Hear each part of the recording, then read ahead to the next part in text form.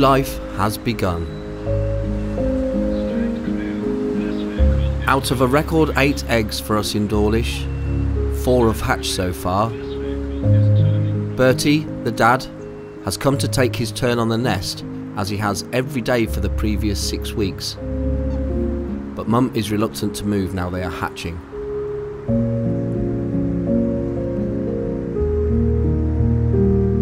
As the early sun rises, the first cygnet sees the world at just a few hours old.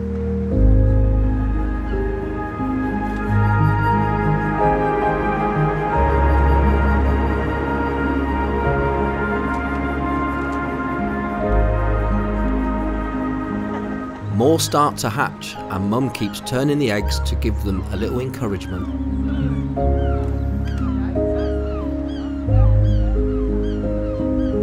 Poor Bertie is back again to try and see his first brood, but she still won't let him.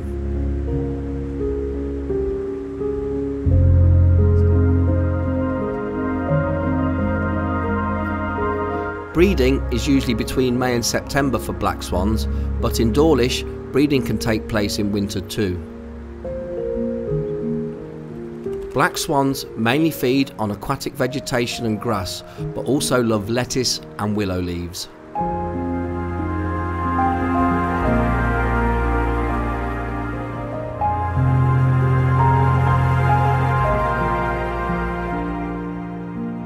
As the sun goes down on Dawlish, the freshly hatched cygnets get some warmth under their mother for the night.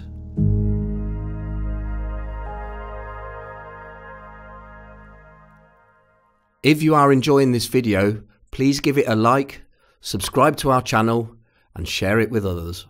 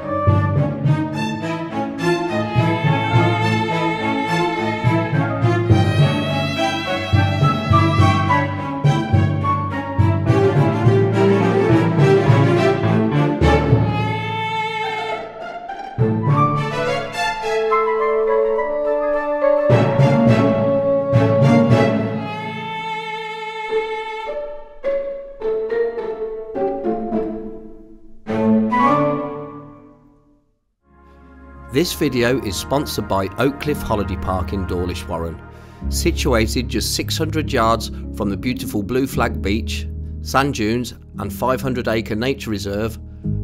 An Oakcliff break allows you to relax and escape in a stunning natural location. Within 24 hours, it's their first time to water.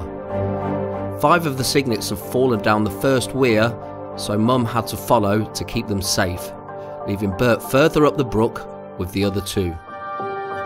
This is not an ideal situation, as the cygnets are more vulnerable when they are separated, and as you can see, Mum is quite stressed. After a bit of encouragement from Don, our brilliant waterfowl warden, the family are reunited again.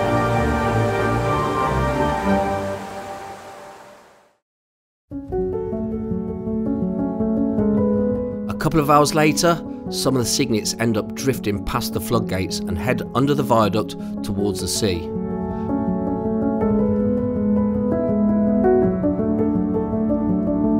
Luckily, Jack Brooks and the Orange Army sprung into action, jumped in the brook and rescued the baby swans from certain death. As I was a part of the rescue, I couldn't film what was happening, but I took the bucket of cygnets further up the brook so we didn't release them close to the sea. In the meantime, Don slowly ushered the parents towards me until they could hear the cygnets squeaking. As the parents reached me, I let the cygnets go and they were reunited again. There was then a huge cheer from the watching crowd that had gathered and a happy swan family again. So this didn't happen again. Jack and his team installed some old GRP walkway panelling they had lying about and installed it so the cygnets couldn't get through. Harmony restored.